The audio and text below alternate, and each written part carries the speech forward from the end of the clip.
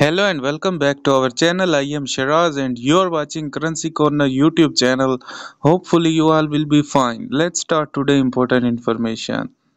The US dollar USD exchange transaction against the Iraqi dinar IQD closed at a slightly higher rate in the market of Baghdad and Erbil today Monday. Shafaq news agency correspondent said that the USD recorded a closure rate of 150,550 IQD 200 USD in Al Kifa and Al Harithia central exchanges 300 IQD above the opening rate this morning.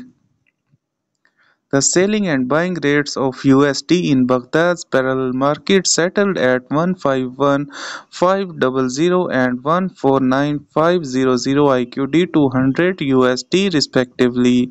In the capital city of Kurdistan region, the USD selling and buying rates stood at 150,350 and 150,250 IQD 200 United States dollar respectively.